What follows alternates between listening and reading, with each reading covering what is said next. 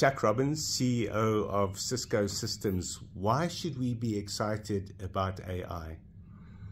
Look, I think that artificial intelligence has the potential to solve some of the biggest problems in the world. I think it has the potential to help us solve water supply issues, food supply issues.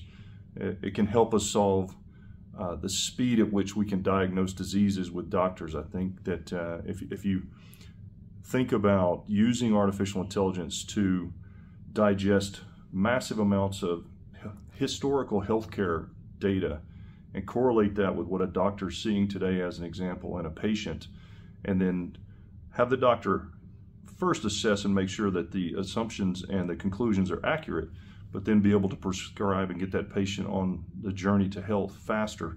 I think that's one use case that's going to be very powerful, and there are so many of these that we're very excited about. And do you think that AI across the African continent is going to have an impact in addressing the challenges that we have in each country on this continent?